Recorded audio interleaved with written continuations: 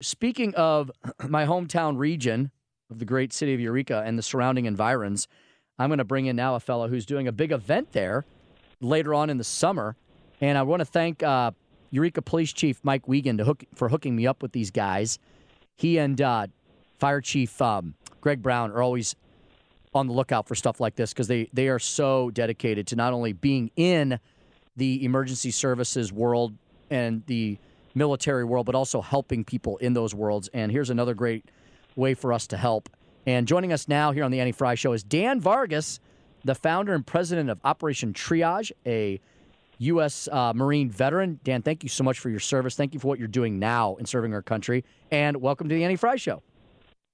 Thank you, sir. Just one correction. I'm United States Air Force veteran. Air Force veteran. Very good. Very good. Well, thank you for your service. I don't want to get any Marines mad at me. No, we don't. I understand how that is. I have a lot of friends in all the different branches. I get it.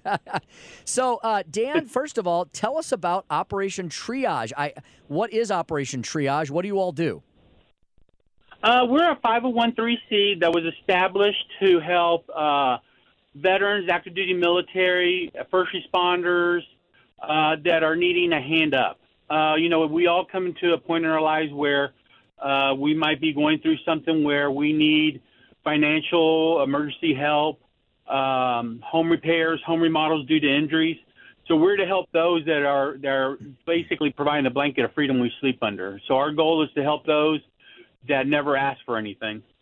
And, Dan, I've noticed the most successful charities, they always figure out a shtick, and I don't say that in a bad way. They figure out a neat thing, a hook, something to get people interested, something to people get excited, where they're going to get something out of it, but they also feel good giving back through it. And it looks like you all have found the sweet spot on that. You've created a mission through, you've got this mission going through a neat event called Freedom Jam. So have you been doing Freedom Jams for a while, and what are Freedom Jams? Well, actually, Freedom Jam is basically set up by Brian and a group of volunteers there out of Missouri, which have really taken to heart our nonprofit. And they put on this event. This is the second year. They put it on last year during COVID, wow, which was really a hard year for us to raise funds. But they were very successful with last year, even during COVID going on, to raise funds. And they're doing it again this year. Just like a lot of nonprofits last year, we took a big hit of not being able to help as many as we could or do fundraisers like we usually do. But Brian and his crew stuck to their guns and was able to pull off a successful event.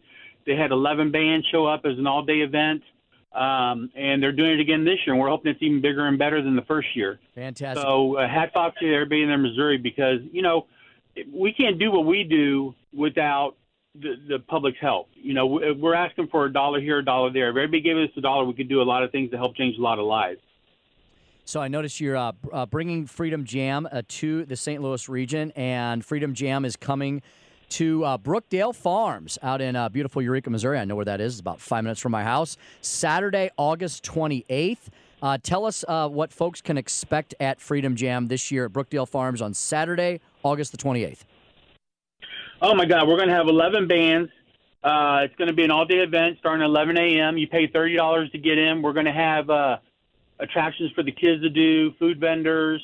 We'll have a booth there to explain more of our programs, and we'll have a silent auction going on. And it's just a great way of camaraderie. There'll be a lot of veterans coming out to attend, and hopefully some first responders from the area. And it's just a way to get together and show support for those who provide so much for us.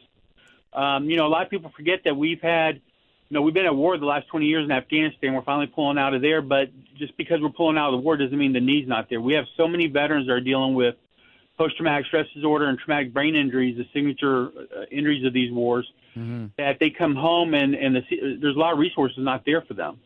So we're just trying to do our part in helping them. And the thing I love about Operation Triage is we think outside the box. We're not cookie cutter where we have, hey, we only do this one thing, and if we can't help you, we're sorry. No, we find a way to help all veterans in need. And if we can't do it, we'll find a nonprofit that can help them. I'm on your Facebook page right now for Freedom Jam. And if you go to Facebook and just type in Freedom Jam 2021, you'll see all the things that you can expect at the concert, all the ways you can contribute, how to purchase tickets, so on and so forth. It's Saturday, August 28th, 11:30 a.m. to 10:30 p.m. So So, Dan, you could go out at any point during the day, right? You can just go out, get tickets ahead of time, go out, whatever you need to do during the day, right? Just come and go as you please kind of thing? Yeah.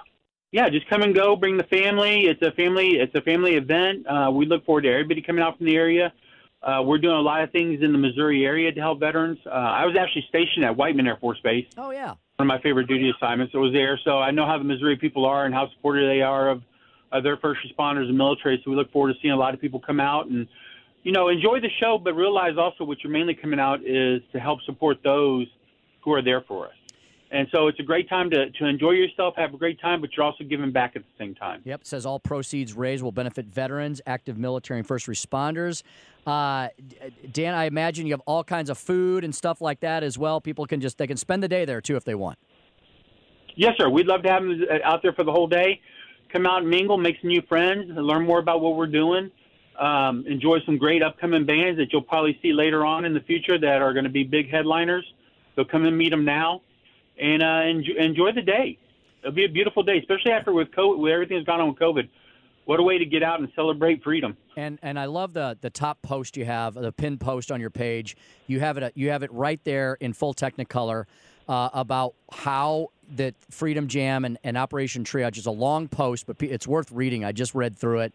It shows how the money is being utilized to help the veterans with all kinds of things, right? Home repairs, remodeling, providing so many services for veterans who may not know where else to turn. Yes, sir. Veterans and first responders. We do home repair, home remodeling. We pay for funeral expenses for veterans, for elderly veterans that pass away, and the family didn't have money to bury the veteran. We put in ramps. We've gotten donated wheelchairs to veterans in need. We've had donated vehicles that we repaired and given them to veterans that need them. Just a full gamut of out of the box. What the need is to make their life better. Fantastic. Dan Vargas, thanks so much for joining us today, the founder and president of Operation Triage and an Air Force veteran. They're bringing Freedom Jam right here to the St. Louis area. They've also got it, I believe, in other places around Missouri. Go to Freedom Jam 2021 on Facebook. Dan, thanks for everything you've done for our country and everything you continue to do for all of our veterans, military folks, and first responders. Thank you, sir, and thank you for the time to let us get this word out. And thank you to everybody in Missouri for always supporting these causes. And hopefully we get a lot of people out there and able to lift up a lot of families in that area that need our help. Fantastic. Thank you, Dan. Godspeed to you. Thank you. God bless. Okay, thank you. There we go. That sounds like a great time. Brookdale Farms, let me tell you, my buddy, I'm going to give Jerry Kirk free plug here. He's a former St. Louis County police officer. He got injured in the line of duty and basically he's an entrepreneur. He left the force after being on the force for a long time. He had a line of injury. He had a line of duty injury, and he said, I think I'm gonna go do something else now. And he's the guy who does the carriages down at the ballpark. That's one of his businesses. And then he created a home for the horses out in Eureka at Brookdale Farms, and Brookdale Farms has become like the primary business now. He went from having the horses out there to like having a little, he built a pavilion. He had some outdoor events, kind of some 2-3 season events, and he started doing like 5K runs and mud runner runs and things like that. And then he's like, people like coming out here. He built an event space called The Barn, and it looks like a good old-fashioned barn. It's new, but it looks old. It actually has some old stuff incorporated in it, a lot of brick and stone and things and outdoor fireplaces. And so that turned into a venue where there's like weddings and birthday parties and even dance recitals during COVID, because Jefferson County was one of the free counties. And you could do stuff there, all very safely done. I attended some stuff there. And then he told me the other day he's built a new venue. And so, talk about like something from nothing. Literally just bought a bunch of land, a bunch of it floodplain out in Jefferson County, just south of Eureka, and turning it into like a destination spot. They do pumpkin patch, they do scarecrow stuff. They do he does float trip stuff on the big river there. Mm-hmm. And so like, from one little seed of an idea into something that just keeps continuing to grow and grow and grow. And he does so much stuff where he just donates his space and his land and his venue sites to things like Freedom Jam. Mm-hmm. And he does a lot of other stuff as well. So just a great American. Yeah, so big shout out to Jerry. And now all of his friends, Chief Brown and Wiegand, are like, why are you saying nice things about Jerry Kirk? 'Cause they tease him endlessly. It's really great whenever you see someone take something like that and really give back to the community in some way. It's really hard to get